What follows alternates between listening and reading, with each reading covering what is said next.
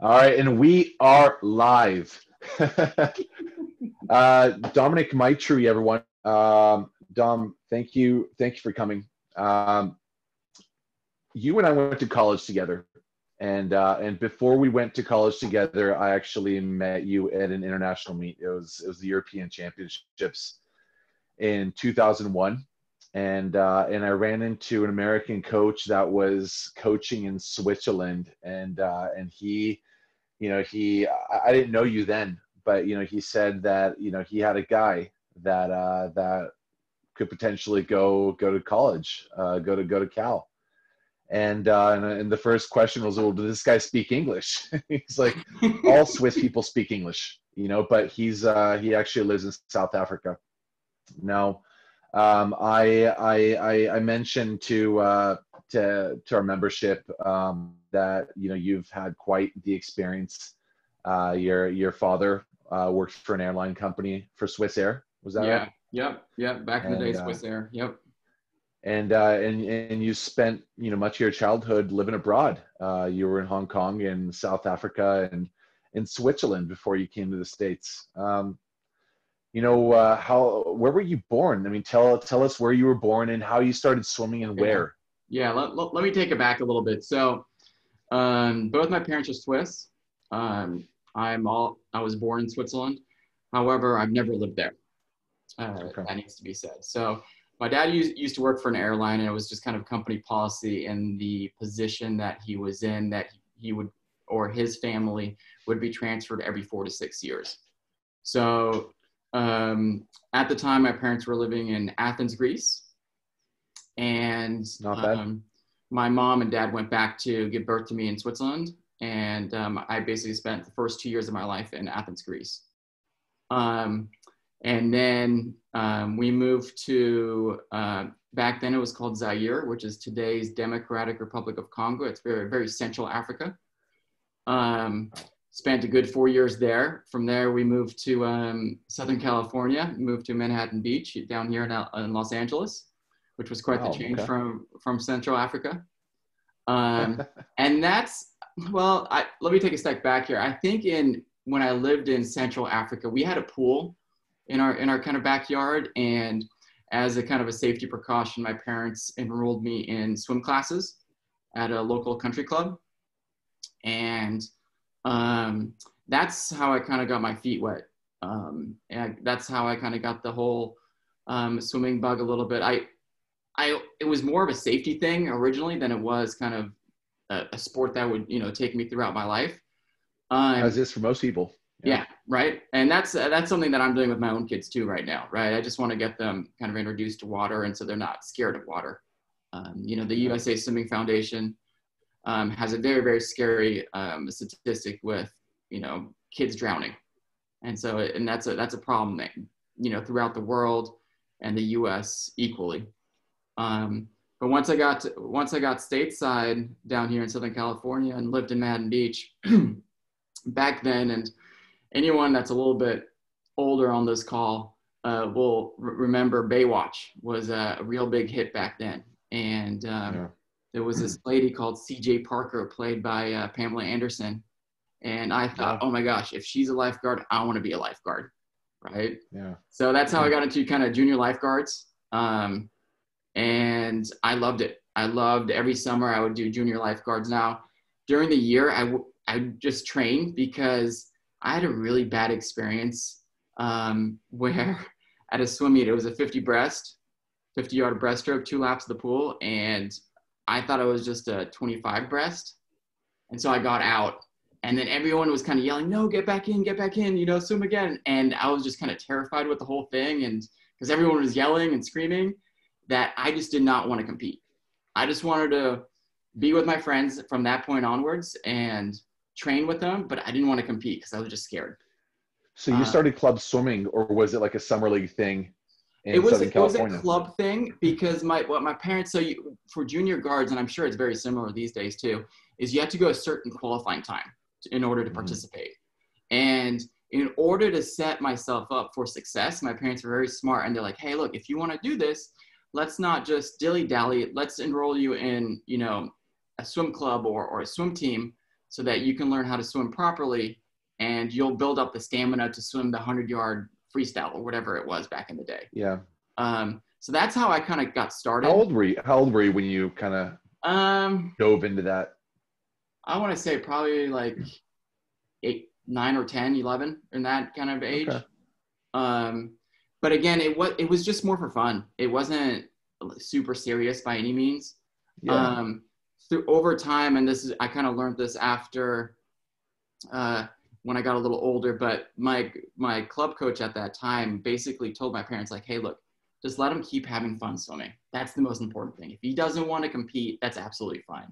Right. And I feel like it was this kind of master plan because I think once a year that local club would host a swim meet. And so one year I thought I was just going to swim practice, but it was a swim meet all of a sudden again. And they enrolled me in a couple races, and my coach at the time just said, hey, just swim these races, see how it goes. And very similar to a lot of other people that, you know, you've kind of talked to over this past week, success sometimes brings a little bit of, you know, a little bit more drive, a little, you know, everyone wants a little bit more once they have this little bit of taste of success. Right. Yeah. And I was very similar to that. So I wasn't great, but, you know, I think I got top 3. I think maybe got 3rd in the 50 breaststroke. And, yeah, it was basically the highlight. And I was like, okay, this is kind of fun. It's kind of fun getting a ribbon, you know? Yeah. And so that kind of progressed, and just to kind of continue kind of the swimming journey. After my time in the States, we got transferred to Hong Kong. And that was quite the big culture shock for myself, obviously, with European roots coming from the United States into an Asian country. It was very different than I had expected. I continued swimming there, and that was the one nice thing that I always liked about swimming. No matter where you are in the world, you could always compare yourself to other people because time is consistent, right? Yeah. 1 second here is the same as in Australia or in Japan or in Europe. It doesn't matter where. Whereas some other, you know, judging sports, you know, politics gets involved a little bit. Swimming is a little more black and white. Maybe not in your case with the finish there, but in the grand scheme of things, it's awesome to be able to. You can always compare yourself to other people. Now, I'm not saying compare yourself, but it's always a good idea to measure yourself to see what other people are doing because it might drive you or whatnot. You know. So you swam in Hong Kong. I did you get into a club there? I found a club there. Yeah. So I went to a German-Swiss international school over there, and there were a couple Europeans over there that were also swimming. And they're like, hey, we're part of this swim club right here. You know, you might want to join, which I did. Now, something that you didn't mention, but I think should be mentioned is when I was living in Hong Kong, once a year, the school would go on a ski trip to Switzerland. Obviously being Swiss and everything, I was like, yeah, this is awesome. Let's go on a ski trip with, you know, some of my classmates. And this was during a time where I was swimming, you know, for fun, but it wasn't, you know, like a job or anything like that. You know, my parents let me play all kinds of sports. So I went to Switzerland, and the second year that I went back for that ski trip, I actually had a pretty tragic accident where I broke my hip. I broke my hip, broke my left hip, and needed immediate surgery, which was a little scary because it was in the French part of Switzerland. My French wasn't very good. Obviously, I was with an international school there, so that made things a little bit more scary. You know, the surgeon had to call my parents to ask for permission to operate on me, and with the time difference, it was a call in the middle of the night, so, you know, it was kind of crazy for my parents. But without getting too much into detail, I had some complications about 9 months after my surgery. My hip joint had kind of died or collapsed, which created more complications. And at which point the doctor basically said, hey, look, you're probably never going to be able to swim or, you know, run or walk properly again. Fortunately, I was able to prove him wrong.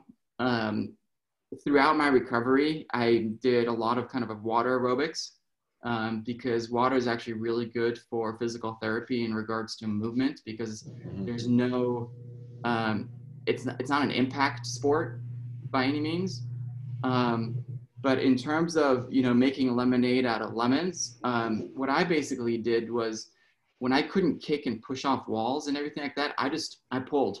I put a pull buoy between my legs and just pulled every single time, and then would touch the wall and just push off with, you know, kind of do a regular, not a flip or anything, but just touch, turn around and keep going. And so my upper body started getting super, super strong. And once the doctor said, okay, you know, you can start putting full pressure on your hip again, I started slowly, gradually start kicking and working my legs back up into shape. But How old were you when that happened? I was 13. Yeah. I was 13. And it was a little bit scary because they were talking about artificial hips and all kinds of stuff. So fortunately, I was able to find a surgeon in Switzerland that, you know, was willing to kind of try a procedure that wasn't that well known at the time. And it was basically my last resort before getting an artificial hip. I ended up working out really good. And I actually, towards the end of that trip, or not trip, but towards the end of my stay in Hong Kong, I started getting good again and managed to be the first person of kind of European or white descent to win amongst the whole Hong Kong kind of swimming federation, kind of newcomer of the year, or kind of the most outstanding swimmer, which is probably one of my highlights in my career, because that kind of was something special because it hadn't been done before, especially being of, you know, not being Hong Kong born or Chinese born at the time. But from there, it took me to South Africa, like you mentioned before. There I swam with a guy called Peter Williams, who went to the University of Nebraska for his undergrad, and he was a great swimmer himself. Broke the 50 freestyle world record, but it was never recognized by FINA because it was during the apartheid era of South Africa, where South African sports or athletes weren't allowed to compete internationally. So a lot of controversy through that. But long story short, the plan once I set foot in South Africa was always, hey, Peter told me, hey, the goal for you is to go to college in the States, you know, because that way you can get an education and you can do something you love at the same time. Yeah. You know, Dom, you've got this charisma and you know that, you know, you've got a lot of things that I would love to kind of touch up on. And, you know, starting swimming relatively late in that injury when you're 13, like I bet that set you back a year and a half, you know? I think you're right. But I think it prolonged my career, believe it or not. There's that.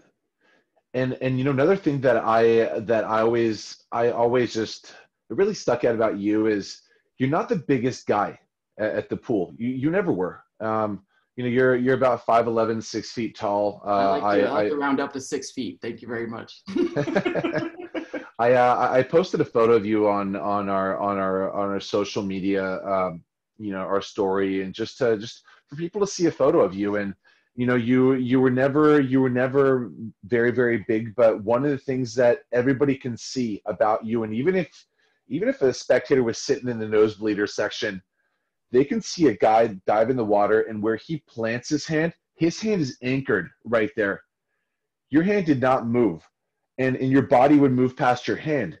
So it was almost like a perfect harmony with the water. You know, a lot of people, you know, they fight the water. You know, they anchor their hand and then they pull their hand backward, and the hand is passing their body. Right. Well, with you, and a lot of, and I would even argue very, very few key athletes, with you, your body actually moved past your hand. And the way I knew this was, I would watch you race, and I would see if you would plant your hand at the white buoy mark, and your hand would stay right there as your body moved just past that. And you know, I always kind of pegged you as somebody who was incredibly efficient. You're not the biggest, but you were incredibly efficient. Now, you know, there's precision, and then there is, I always joked, Swiss precision, you know, which is a Dominik Meichtry. Did you ever, were you conscious of the fact that you were never the biggest guy, and as a result, you kind of just needed to be more efficient and smarter than everyone else? You know, I think it all kind of comes back to kind of my injury, right? So making the best out of out of a bad situation. So in my case, I was just pulling the whole time, you know, so I was really kind of working on my upper body strength and my stroke, because that's the only thing I could work on at the time. Something that kind of stuck with me that I learned in South Africa was you got to treat the water like you would a person, right? You're not gonna like be rough with a person when you meet them. You're gonna gradually, you know, put out your hand, say hello, and, you know, shake it firmly, but not aggressively, right? So in that sense, he kind of told me that if you fight the water's not going to be your friend. But if you're basically one with the water, and it, you know, it starts becoming really foo-foo. But if you actually, you know, kind of treat the water with the respect that it deserves, it'll treat you well back. And then in terms of size, you know, I mean, you know, I'm almost 6'1", just as an FYI. But no, I noticed pretty quickly, you know, I kind of started puberty late and everything like that. So I was never one of the tall kids at all. But I never shied away from that. I never shied away from my size. I was never afraid of being the small guy. I remember my first World Championships actually was 2003 in Barcelona. I didn't swim internationally yet until 2002.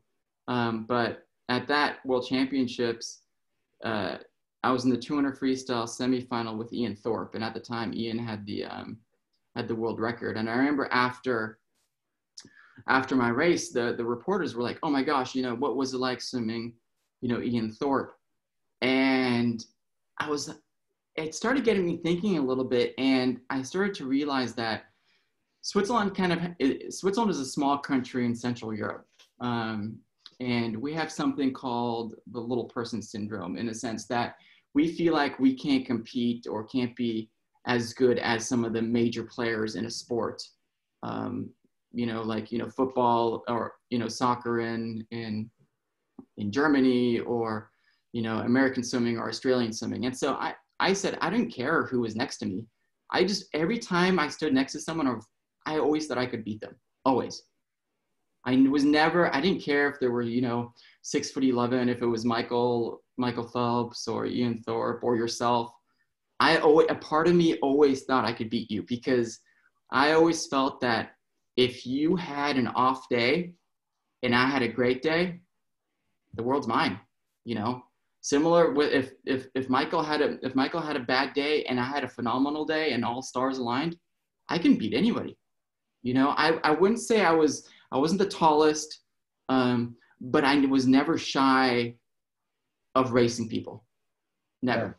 And your times were no joke. I mean, was it a 1:45.7 or a 1:46.7 that was your best 200-meter long course time? 1:45.8. Yeah, at the time it was 8th fastest ever swum.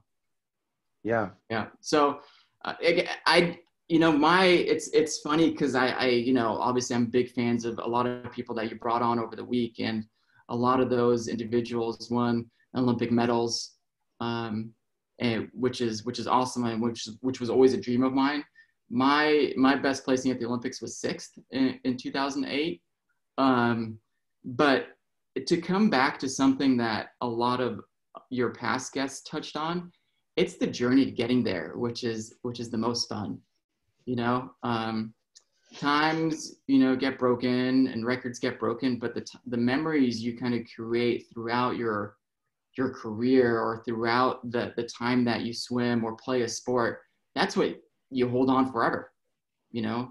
Yeah. And I'm sure you don't mind me bringing up that, you know, late last night, you know, Duya, George, myself, and you, we hopped on a call and we started talking about good old times, you know. And that's, we actually, you know, talked about on that call saying, hey, we need to do this more often, because we brought up stories that, you know, we can only share in a forum like that, but which make us laugh, right? Because it's all about the journey.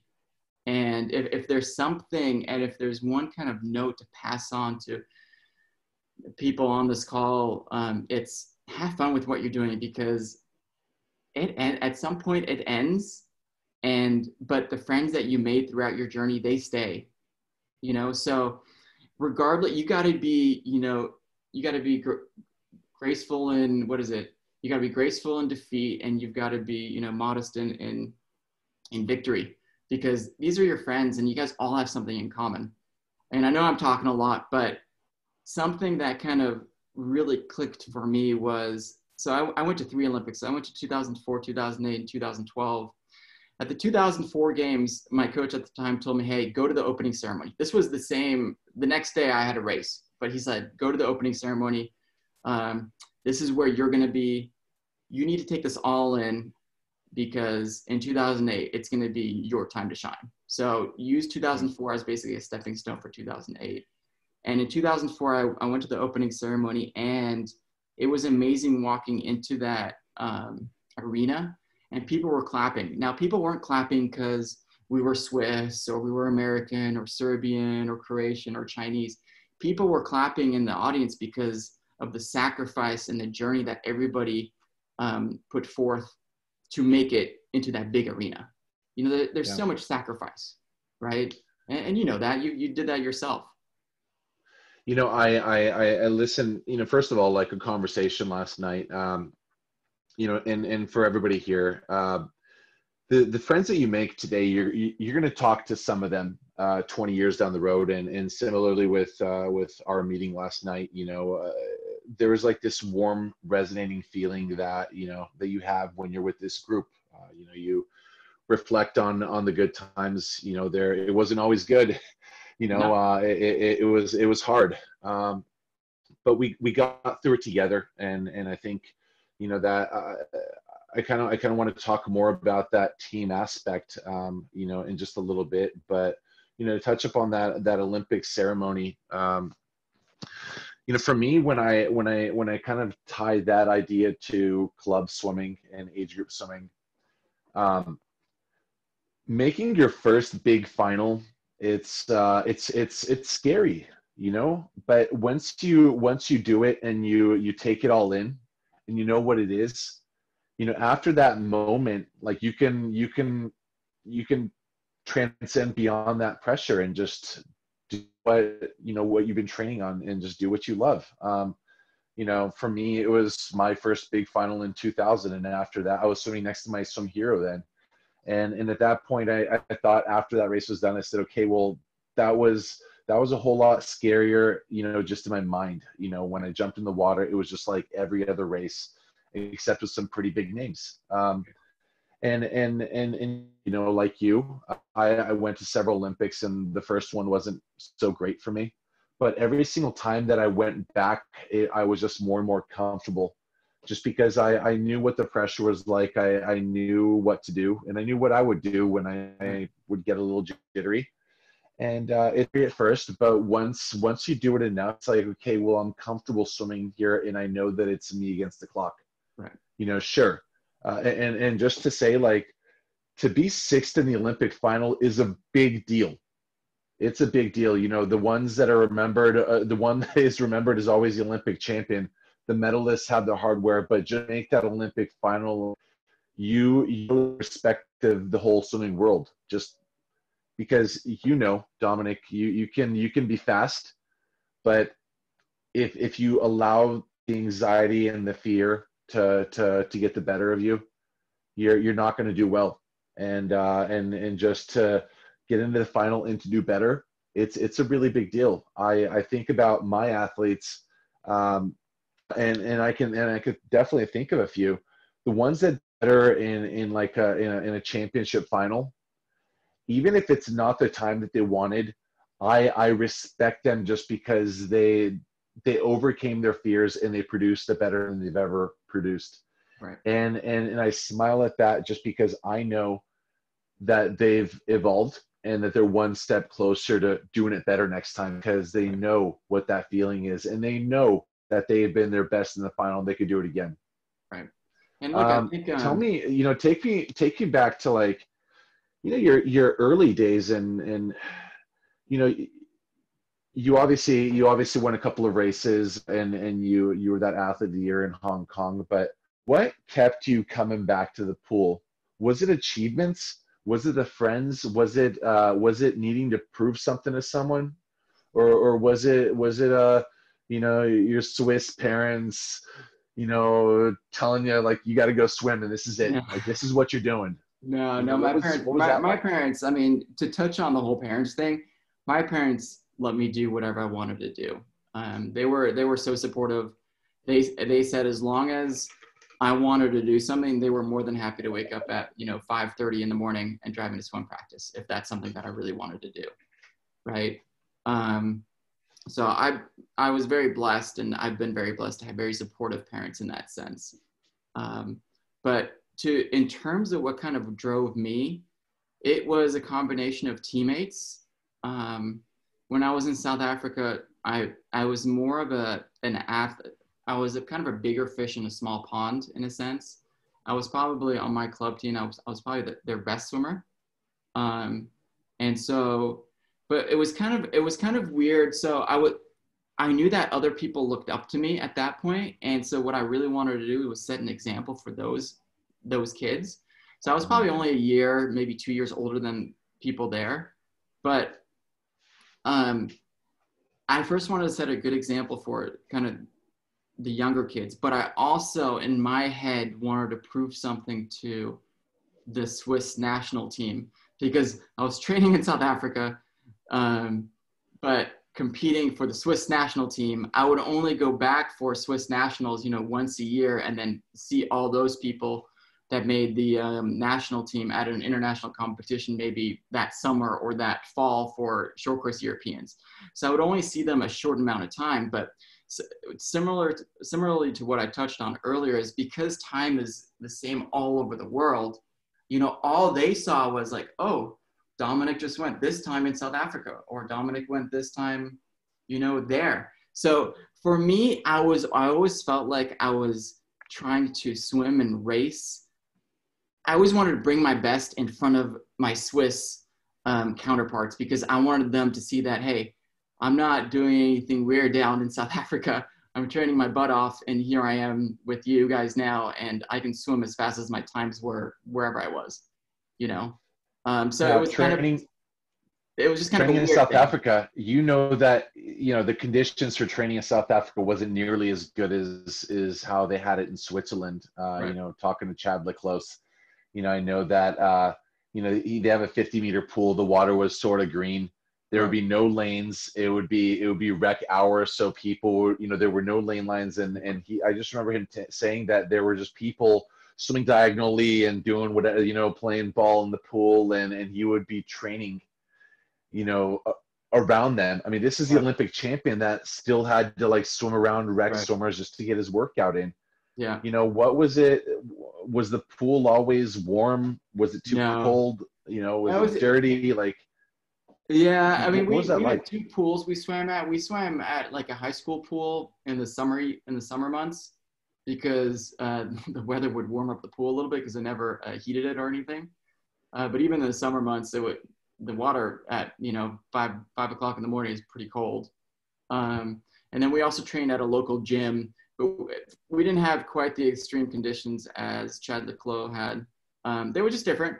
Everybody kind of has their stories in terms of things that they had to overcome getting to the pool or swimming in the pool, Duya with, being shot at with snipers, and, everyone's just a little different. For me, again, it was pretty straightforward. I mean, I didn't have to overcome too much besides my injury. My biggest thing was being a big fish in a small pond, and then making that jump to college where you had Olympic champions like Duya or Anthony Irving walking around, or yourself being European champion, all of a sudden being kind of a medium fish in a big pond. So it's at Cal, for example, I wanted to swim fast all the time so that I could get the attention of the coaches, to be quite honest. So I'd want to race you guys because if I was racing you guys and beating you guys, all of a sudden Mike or Nort would be like, hey, Dom's kicking your butt, or Bart for that matter. So for me, I always wanted to lead a lane because by leading a lane and being in the front, I felt like I was getting the attention that I wanted. And again, everyone's different, right? And me as an athlete, I liked attention.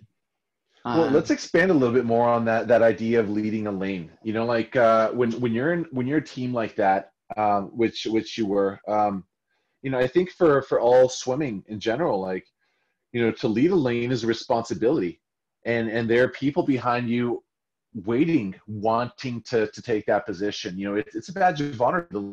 right. You know, you always got to know what's going on. You're always racing, and if the person behind you, or even the second person in another lane, is going faster than you, he's going to rotate into your lane. You're going to fall back, and the second person in your lane is going to go over to that lane.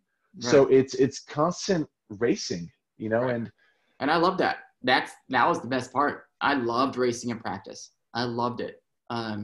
That was kind of the highlight because that's what made things fun, right? I mean, doing 100, doing 10 100s on 115, it gets a little mundane. But when you have people racing and then all of a sudden you're going long course 101s from a push, that's fun. And yeah, I didn't care. I would love to be. I loved being exhausted at the end of practice because then I knew I gave everything. But coming back to it, yeah, everyone's gunning to be in the front of the lane, right? Everybody. And especially, remember at Cal in the mornings, look, we had 8 lanes at Speaker, right? yeah, But 4 of them were for the women's team and 4 of them were for the men's team. So, we'd have, roughly about 10 people per lane, yeah. which in the grand scheme of things in club swimming isn't very many. But it's Yeah, about something that, 32 swimmers. So there's about 8 persons yeah, per long course lane. Yeah. right, which isn't too many, but everyone's gunning to lead the lane because that's where the Oh, clean water is, right? yeah. Otherwise, you're in mushy water and it's wavy and all kinds of stuff. And so, the hard part is, especially if you're doing hundreds, you got clean water for the first 50, but when you're coming back, you better start digging real deep because all the other people are coming back at you. Yeah. So I loved it. I loved being in front. I loved trying to race and keep up with people that I kind of admired. I don't like using the word idolize because I feel like you're putting people on a pedestal. When in fact, you're somebody that I admire, but if I put you on a pedestal, that means you already have, for me at least, a mental edge over me. And I like to admire you, but I still like to think that I can beat you. And I am a very firm believer that hard work beats talent on any day. So was I talented? Yeah, I don't think I would have gotten as far, but I worked hard. And I think a lot of people, once you get to kind of that international level, they're hard workers. And there's something about them that differentiates them from the person that was second in their lane because they just wanted it that much more, right? Yeah. It's hard work beats talent when talent won't work. Right. That's what it is. Yeah. Yeah. Yeah. And Yeah. again, I loved attention. I just got to be honest. I loved when I love, and this is kind of in the broader scheme of things, the fact when somebody says, "Hey, good job," that just feels good, right? Yeah.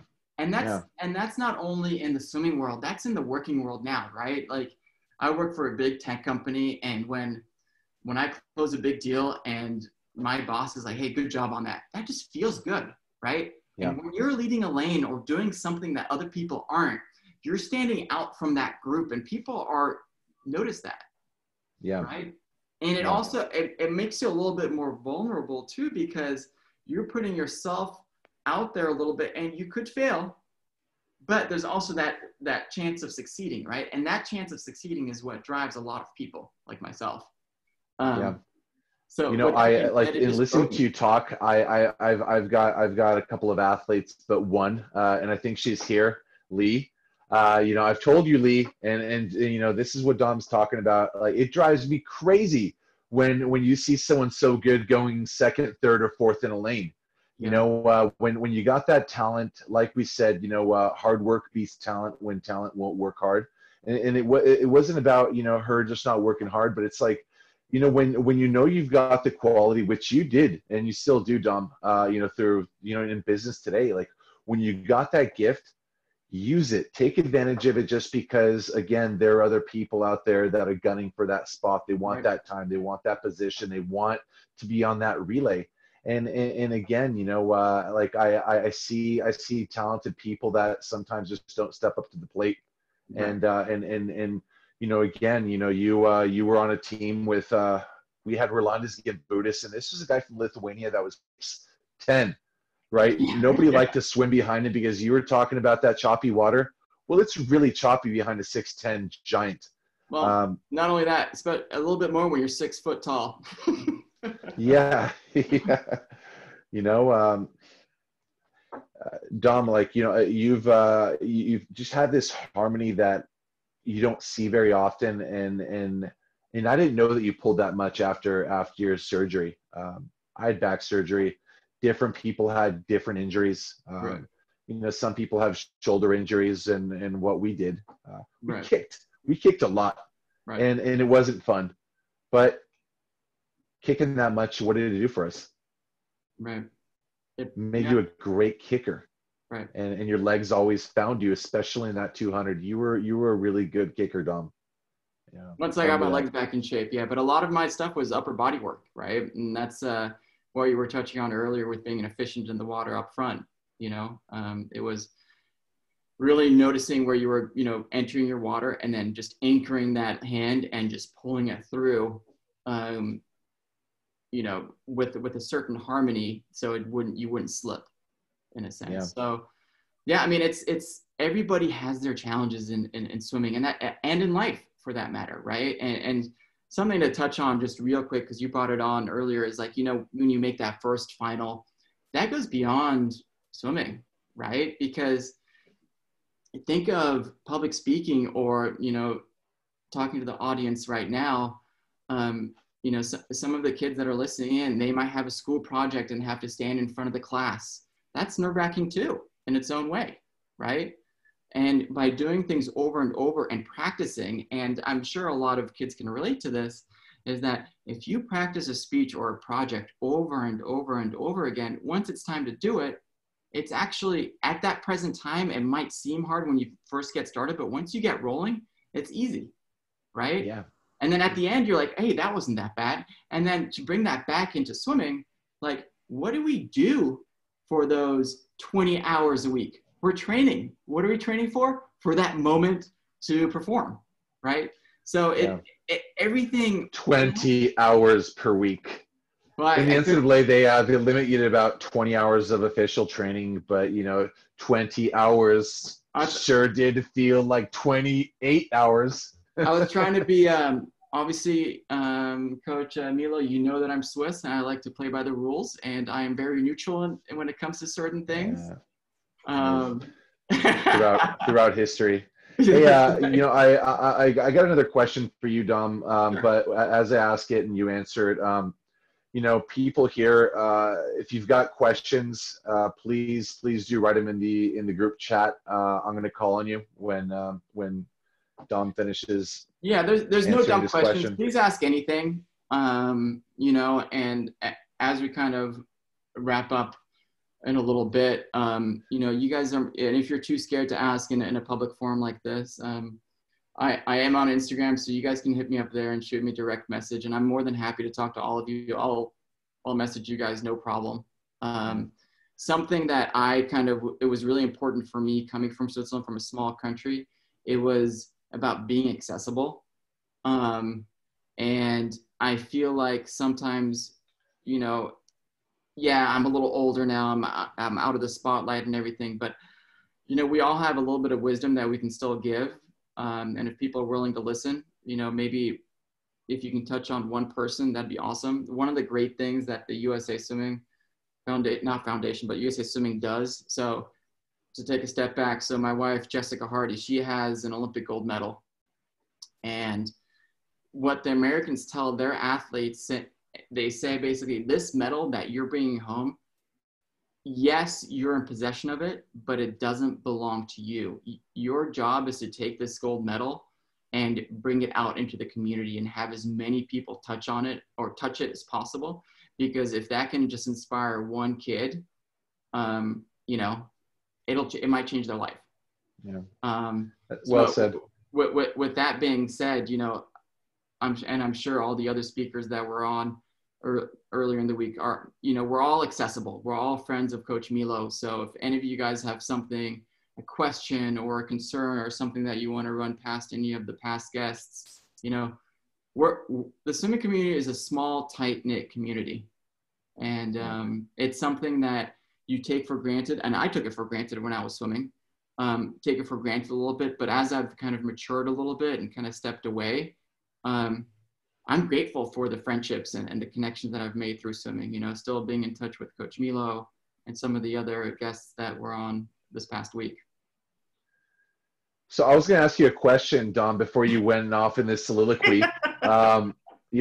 Please write out your questions. But Dom, what has swimming done for your life and the thousands of tests that you'd taken through swimming in practice and going to these finals and evolving from every final and taking that into practice into your business life? People that have never been as tested as the average swimmer, even age groupers, you're every day in every practice and every championship meet, you put yourself through tests that your peers do not go through.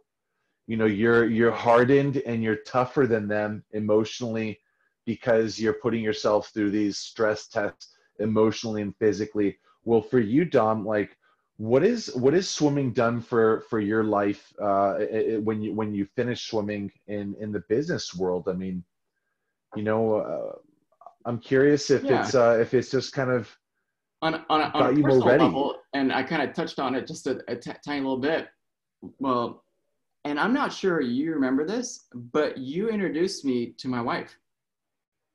So back in Montreal, which was what year was Montreal? 2005. Yeah. 2005, you and I believe, got off the team bus and we walked past the Team USA, little area that, all like nations have before the competition pool. And Jessica was laying on the massage table and you said, "Hey, Jess." And then I asked you, like, "Who's that?" And he's like, "Oh, I used to swim with her back in Nova." So I'm like, "Oh, just introduce us." So you introduced us. So what have I taken away? I met my wife and I have 2 awesome kids from swimming. And you didn't ask me to be your best man. What's up with that? You didn't even come to my wedding. I was busy. I'm sorry. And that's why you weren't my best man. I bet, I bet that all the tests just built you up in your confidence, in many ways. Like, what did the confidence do for you? Yeah. I mean, look, after I finished swimming, I went to medical device sales and was in the medical industry for a little bit. And swimming set me up for, being ready and being in high pressure situations. I was in the operating room with surgeons, and when things didn't go that great, I was able to problem solve under pressure. And that's stuff that we as athletes do all the time. If you're standing behind the block and all of a sudden your cap rips or your goggles are leaking, guess what? You need to adapt. And so honestly, there's so many different variables in the outside world, but swimming gets you. Your swimming actually can get you ready for the world outside. It can and it does. It does. It does. Yeah. It teaches you how to communicate with people when you're happy and when you're sad, right? When you're winning, things are great. When you're not winning, guess what? If you're, for lack of a better words, a jerk, people aren't going to talk to you. And that's the same thing in the real world, right? You got to be respectful to everybody. Everybody has a story, and you need to be respectful of that person and of that story. So, throughout swimming has been the one constant in my life, moving from, country to country.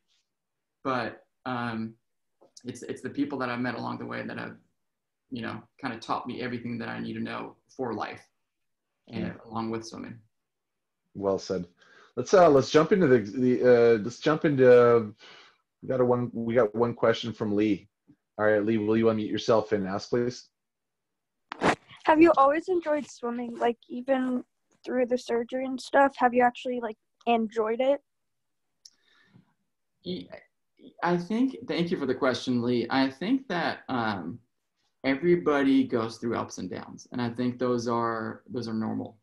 I think that for me, at least when I had my injury, I kind of set it upon myself to want to try and prove everybody wrong and that I can come back from it.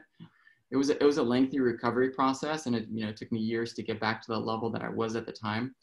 But it, again, like I said, way early on, I think it prolonged my career because during a certain time period, I wasn't fully swimming. I was just doing upper body swimming. Did you think about quitting? No, no, because I just wanted to prove these doctors wrong. I really did. And one of the nicest things was, unfortunately, the surgeon passed away, but just before at Swiss Olympic trials in 2012, I invited the widow of the surgeon to my 200 freestyle race in Switzerland, and I had won and qualified for my third Olympics. And I actually gave her the medal because he was the only surgeon that believed that, hey, this is an opportunity. Let's give it a shot. You know, he kind of put it out there, and he took a chance on me. And you know, fortunately, knock on wood, to this day, I'm obviously a little bit of pain, but nothing compared to what it used to be. Man, that's awesome. I'm so happy. You know, I'm happy that you're here and talking to us. But I think hearing that story, you know, that's you, you know, giving thanks to the people that helped you help you do it. You know, I mean, I had back surgery and came back, and this was when everyone was telling me you'd never race again. And I did think of the doctor when I made it back to the Olympics. Yeah, you know, I mean, 2.5 years later. You know, you've got to be thankful for people along the road, right? And you know, fortunately enough, I had someone there that I was able to thank. And it's swimming is just such a small part of our life, but it shapes us for our entire life. Yeah. Hey, Joey, will you unmute yourself and ask your question?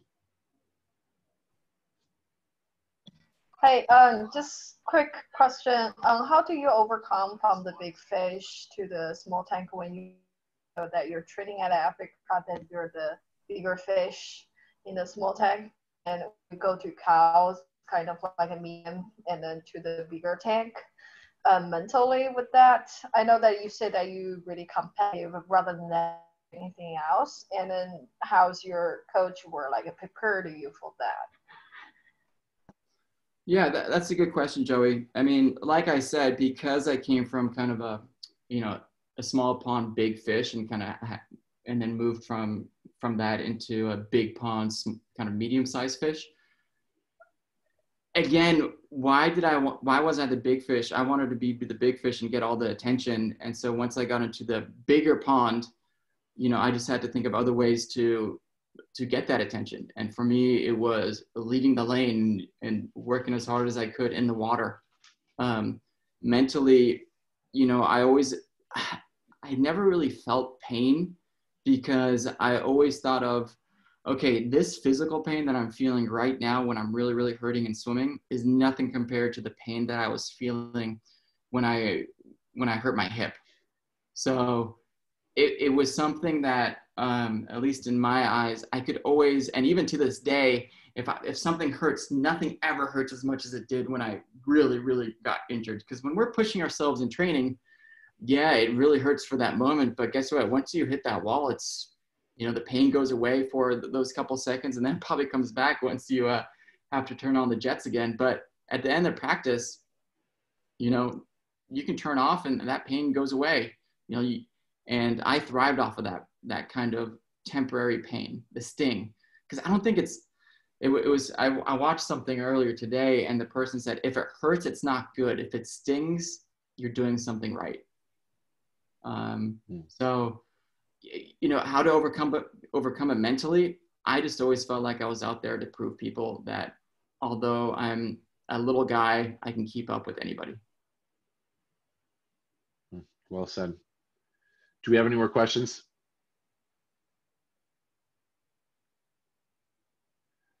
Dom, do you have anything that you would? There was another question in another meeting, and I loved it. If you could write a letter to your younger self, Yeah. Something that you wish you knew when you were younger. And I'm talking, 13, 14, 15, 16, all up until you're 18. What is it that you wish you knew when you were just a kid? That once, because there was this time once right after I broke my hip, for the first like 2-3 weeks, I thought I was just done. I was just on bed rest. I was in the hospital.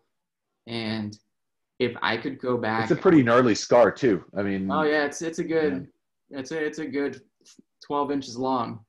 But if I could go back, I would tell myself, hey, stick with it. It's going to be okay. You're going to do awesome.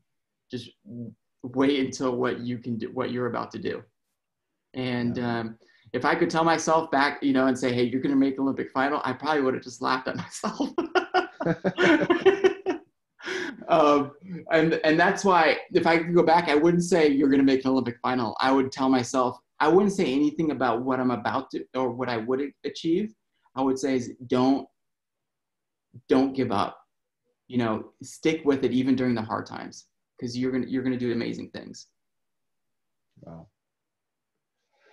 Well said. Dominik, I'm going to ask your wife, Jessica, to join us, in a week or two. Sure. I'm sure she'd love it. She's for those of you that don't know, just Google Jessica Hardy. She's definitely had her ups and downs, just like all of us. And she came out a champion. We can't wait to hear from her. And it's just kind of so cool just to see the two together. I didn't know that a small introduction from my side led to you guys getting married and having two great kids. That's where it all started. It's where it all started. Yeah. And she'll tell you that, I hope, if she remembers. Dom, thank you very much. This is great. It looks like.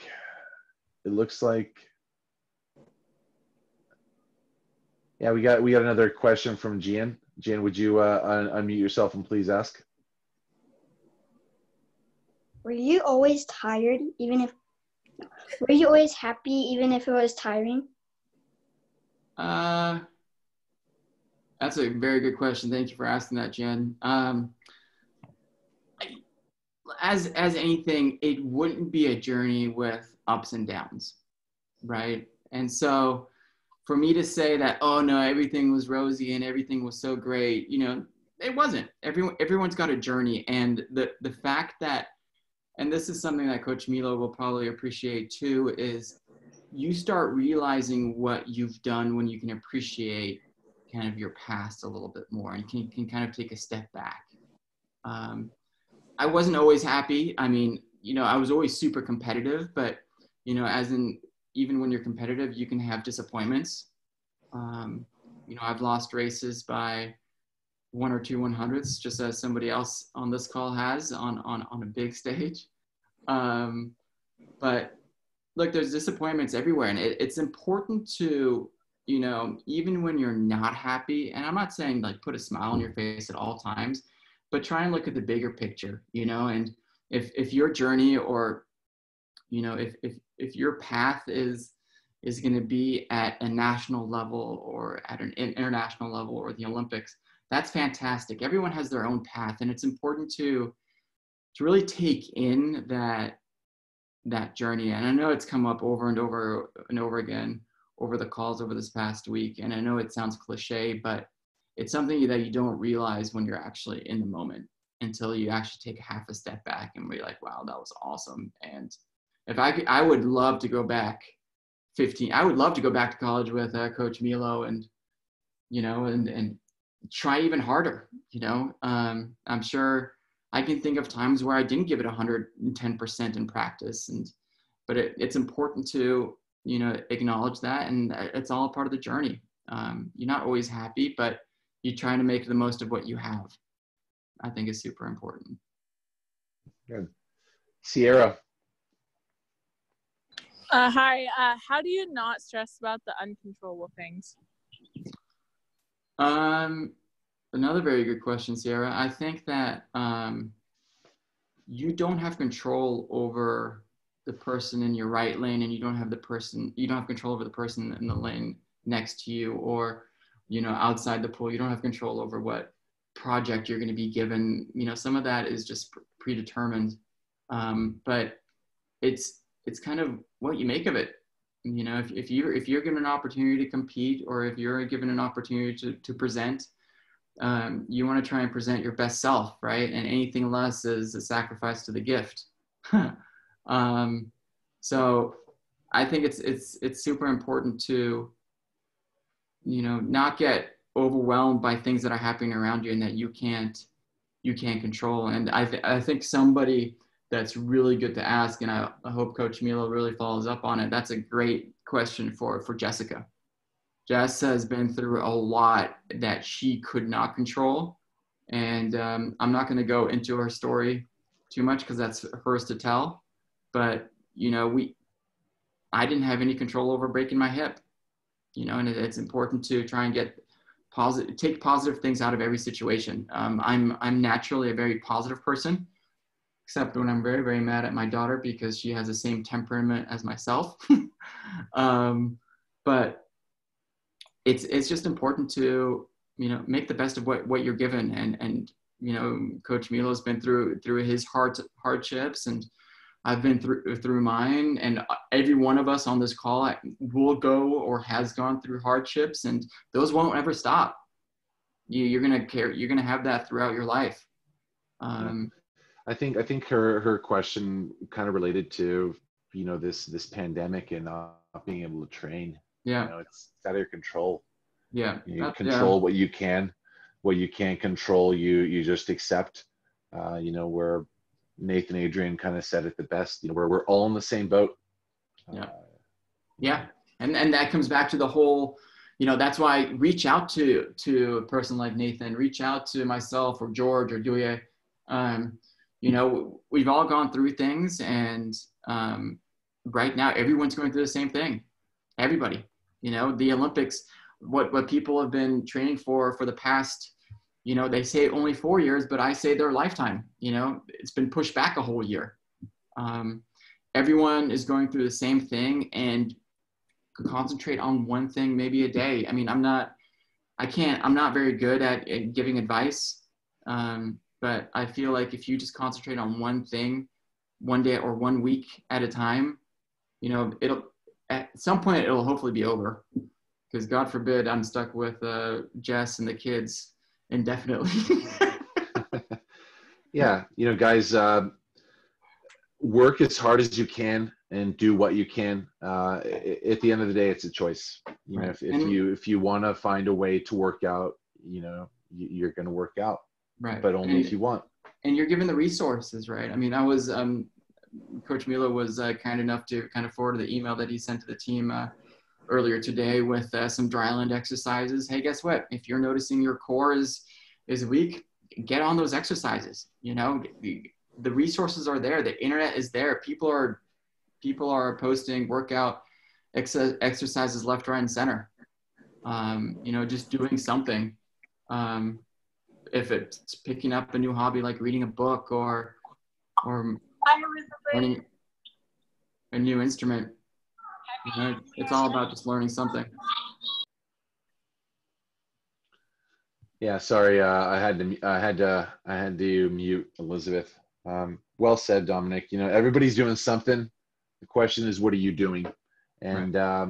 You know, you control what you can. Everything else, you know, you just have to kind of accept. And the great thing, for lack of a better phrase, you know, we're all in the same boat, and we're gonna be fine. Yeah, we're gonna be fine. Right.